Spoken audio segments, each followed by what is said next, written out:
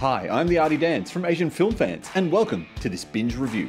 For this review, I'll be taking a look at the Japanese low-budget 3D horror film, Shock Labyrinth. What's this movie about? The comatose girl takes revenge, while in a coma, on the friends who put her there.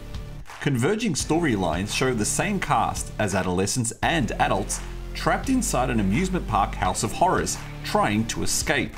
When one of the girls, Yuki, it's always the Yuki in the group, falls to her doom, the other children freak out and manage to escape. Forward 10 years and Yuki returns. After fainting, they all end up back at the same hospital to relive the same nightmare. Is this movie worth watching? Yes, it is. This is low-budget Japanese horror at its most creative. Filmed on location at the Haunted Hospital amusement ride in Fuji Highlands Park. An awesome place, by the way, and well worth a visit. This movie blends practical and computer effects together to craft its horror story.